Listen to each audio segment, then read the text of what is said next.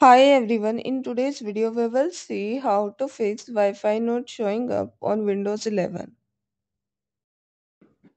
Check for Wi-Fi activation. Confirm that the Wi-Fi is enabled. Access the device manager. Right click on the start menu and select the device manager. Expand the network adapter section and look for any device with the yellow exclamation mark indicating a problem. Update the network adapter drivers. Right click on your network adapter and select the update driver.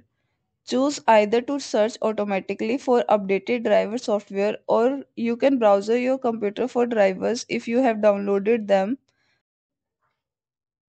Reset the network settings.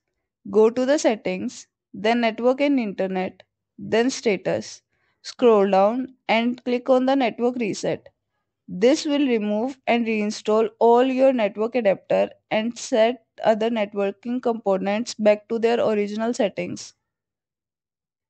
Thank you for watching. Like this video and subscribe to our channel.